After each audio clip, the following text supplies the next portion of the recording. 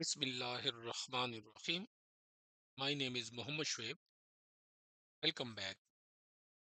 Today we are diving into Siemens WinCC Unified and learning how to control the text visibility in your HMI project. Whether you are a beginner or just looking to refine your skills, this video will walk you throughout the process step by step. So let's get started. So text visibility is a powerful feature in the WinCC Unified that allow you to dynamically show or hide text based on specific conditions.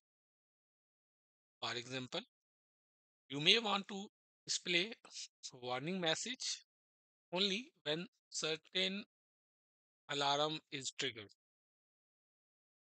or hide label when they are not needed. This make your HMI screen clear and more user friendly. So here you can see on the top of Palm 1, it's showing the local status.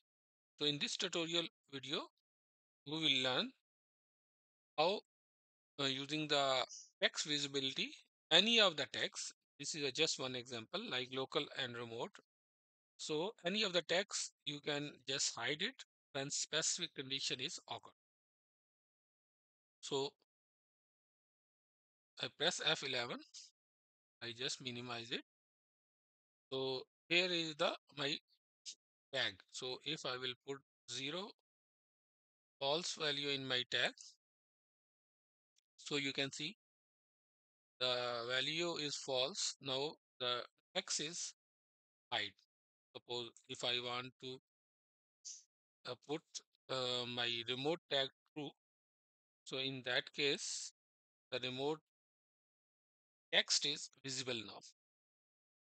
So let's see practically how we can configure the text visibility in the WinCC Unified.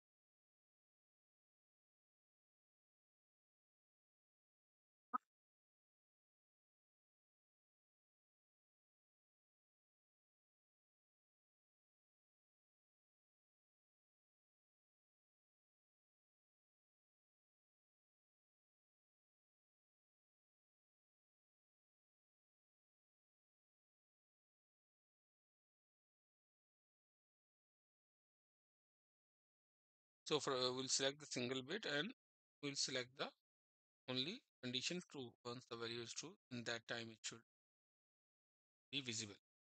So we'll just align of the text, line left and center and little bit just. Okay, that's it. Just save and then we'll download.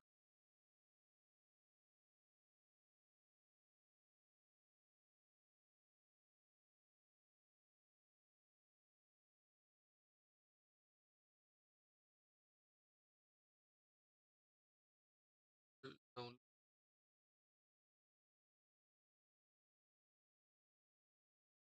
So our project successfully downloaded. So on the product and the WinCC runtime.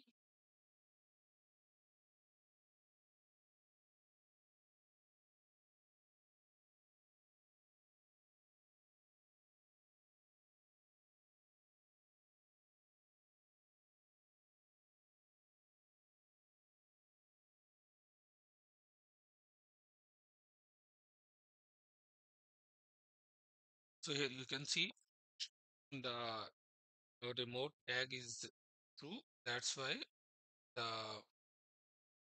true tag is visible.